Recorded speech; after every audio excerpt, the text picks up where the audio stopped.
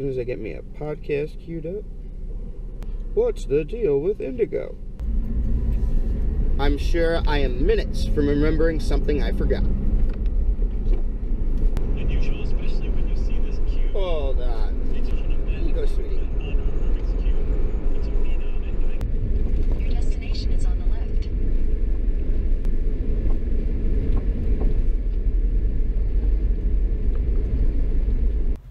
Let's go.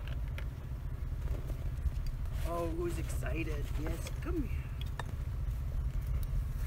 Leashes are safe. Oh, hello. This is Drew with Michigan Adventure Life. And this is Kara. Today, we're out here in the Mack Lake ORV area, Huron National Forest, the Lupton entrance. We're gonna backpack in, spend a night, cook over a campfire. We're just out here to get this good girl back out in the woods, aren't we? Aren't you excited? Are you excited? Oh, she's so excited. Okay. Okay, you ready? Thanks for joining us, guys.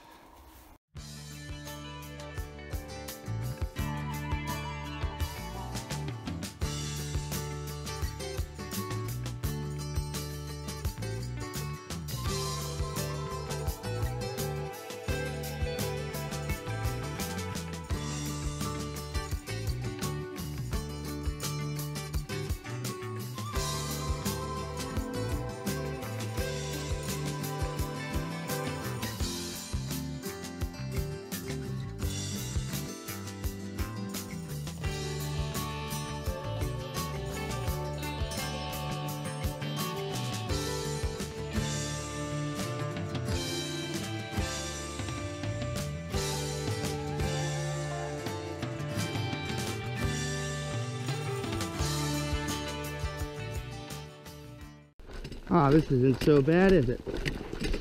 It's a nice layer of snow on top of the ice, so I don't need my crampons.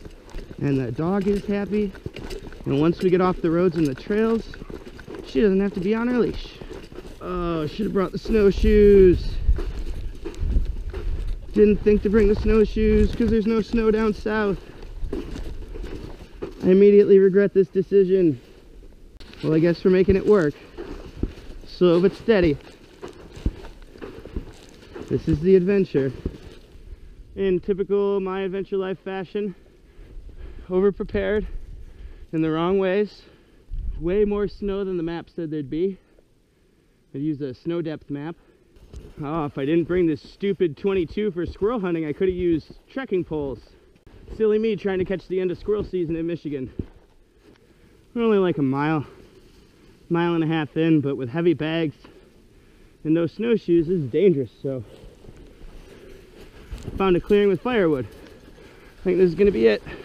So we only made it about a mile and a half from the car. Snow's a little deep for not having my snowshoes, and my pack's a little heavy, so I don't want to hurt myself or my dog. Found a new clearing off an old trail we hadn't taken yet. So we're gonna pack down some snow into the ground and start getting the tent set up. Oh, and there we go. Camp's all set up. Care Bear's ready to go. Now that the tent's set up, I'm gonna load my gear into it, start my 0-degree bag fluffing up. Then we're gonna put some bird seed out and around, try and feed some squirrels, eh? So especially in the winter, you wanna make sure you dig your fire pit all the way out down to the dirt. In the summer, you dig it down to the dirt so you know you're not burning leaves and stuff. In the winter, you dig it out down to the dirt so that none of that snow is melting in, putting your fire out. Yes, thank you for helping me dig this hole. You're a very good helper.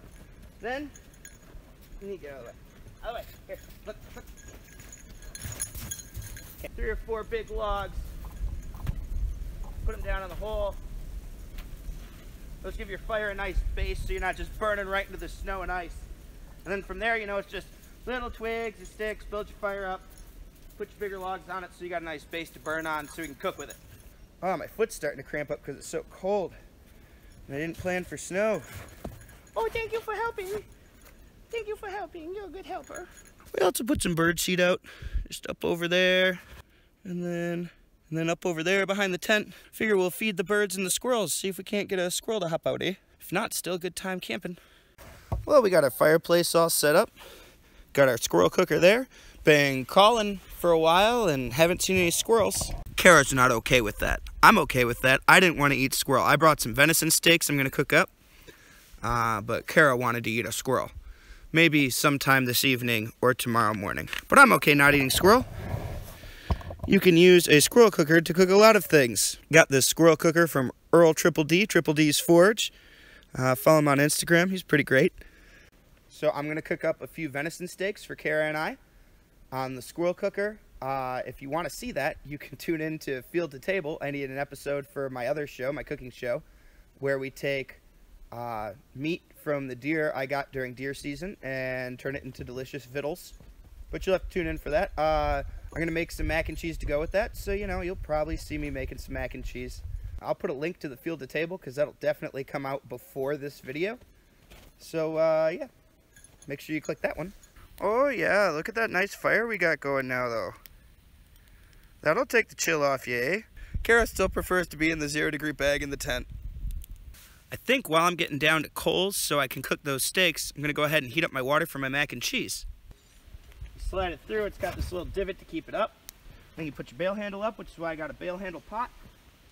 Put it right over there. Now you can just put it right on the coals, usually I do, but it's a lot harder to keep it stable. This, even though it's sitting right on top of it, keeps it a lot easier to get a hold of, move it out of the way, and it's just safer. So that's my squirrel cooker from Earl Triple D's Forge. Always put your Mountain House bags on the ground when you're pouring the water in. Otherwise you might burn yourself severely. Now I know Kraft macaroni and cheese is cheaper and possibly more delicious, but it doesn't come in a convenient bag I can cook it in. So, since I don't want to do dishes, there we go. Oh, you guys can actually watch me try my test steak out, because Lord knows you don't want to try it on the cooking episode until you've figured out if it's going to work well in real life. Yeah, and then my meat just sits there, and I rotate my meat every once in a while, eh? I think that one's going to be the dog's if it doesn't work well. I moved over to the back side where there's a better coal bed. Let's flip it over and check it, see how it's doing. Oh, yeah. That's looking nice. It's got a little sear on it even. Cool. I should just mention what a good girl Carol was, because those steaks were just sitting right there on the snow for about an hour. And I wasn't watching them very well, and she just smelled them once, and that was it. Good for her. She's a good girl. That's why she gets a steak. Just need it to cool off a little bit before I can chunk it up. This is about perfect. It's only got a little pink left.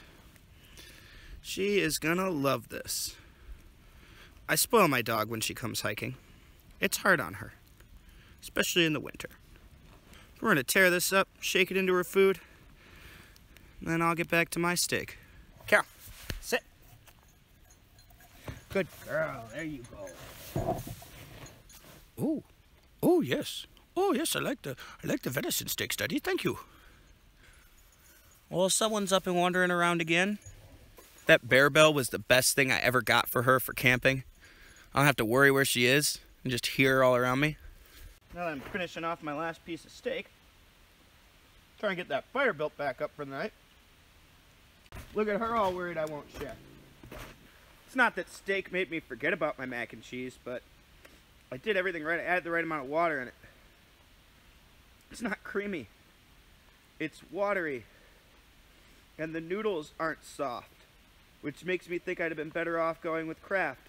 I boiled the water, added the right amount of water, I even kept it warm, and I waited till it cooled off, thinking it was one of those things that maybe it cools and, you know, thickens up, but it doesn't.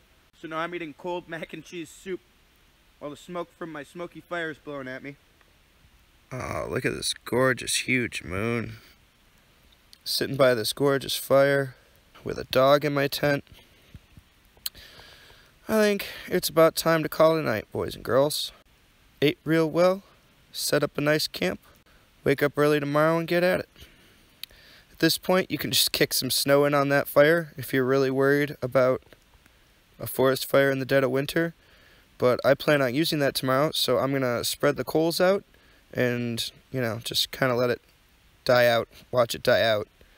Because I don't want to get that space all wet and gross when I want to cook on it later tomorrow. Night, guys. Tomorrow for sure. Oh, good morning. Good morning from Kara, the My Adventure dog. Did you sleep good, sweetie? Curled up with me in my sleeping bag. So, I mean, it was cold, and there were uncomfortable parts, like my dog walking all over me. But I've definitely slept worse. Not so bad for the 4th season in a 3-season tent. Most mornings we won't do a fire because we just want to get up and go in the winter, but I have some free time today, so we're going to cook a little breakfast, get a little warm, let Kara enjoy the outside a little bit more.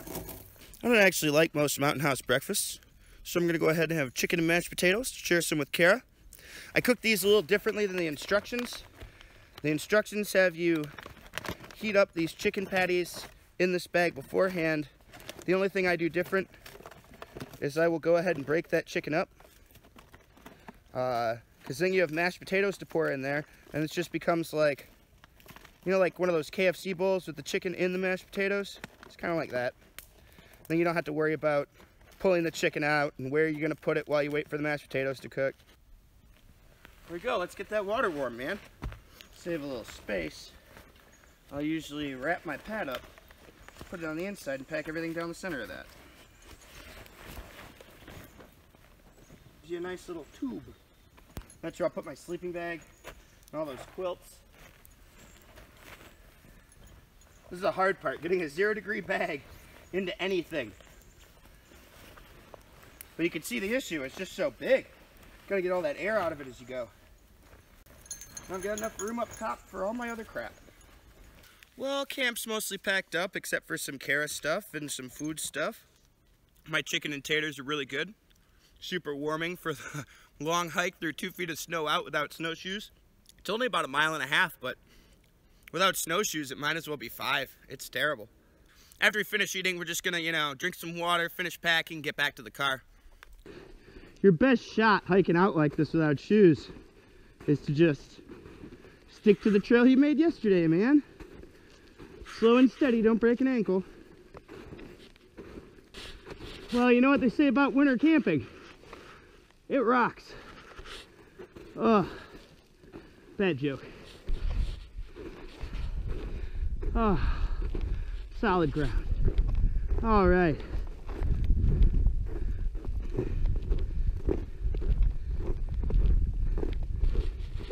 Ah, finally. The beauty of the car. Oh yeah, you excited to be done? Get ready to go home.